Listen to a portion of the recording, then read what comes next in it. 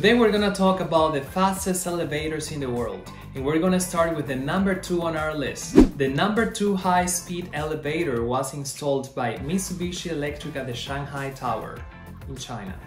There are 3 elevators going direct from the ground floor all the way to the 121st floor, a distance of 579 meters, a speed of 18 meters per second, which is 64.8 kilometers per hour or 40 miles per hour. This elevator is very fast.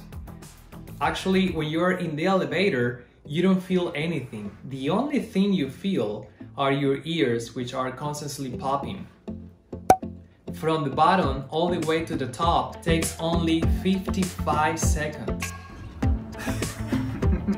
Increíble que no se sienta nada más.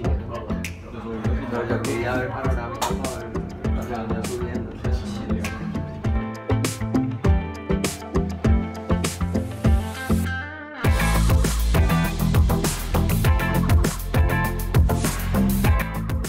Although the Burj Khalifa is the tallest building in the world, this one, the Shanghai Tower, which is the second tallest building in the world, has other records that the Burj Khalifa doesn't have. For example, it is the farthest traveling single elevator in the world. The Shanghai Tower has the highest observation desk in the world as well.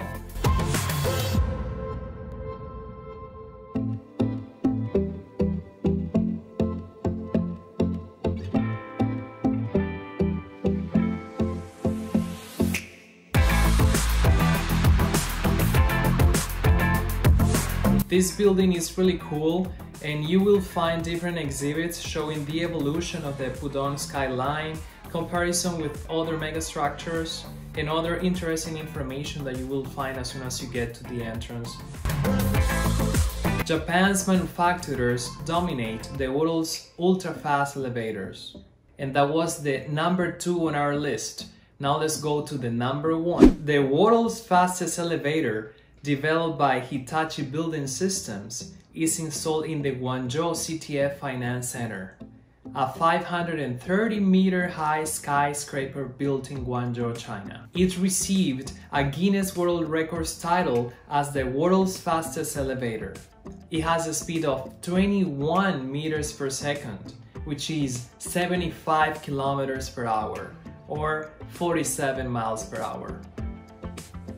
Many people might think that the Burj Khalifa has the fastest elevators in the world, but actually those elevators at the Burj Khalifa has a speed of 22 miles per hour. This one in Guangzhou has a speed of 47 miles per hour. So this one is the fastest elevator in the world. I hope that you have learned something new today, and if you like this video, just give me your comments below or see you in my next video. Bye!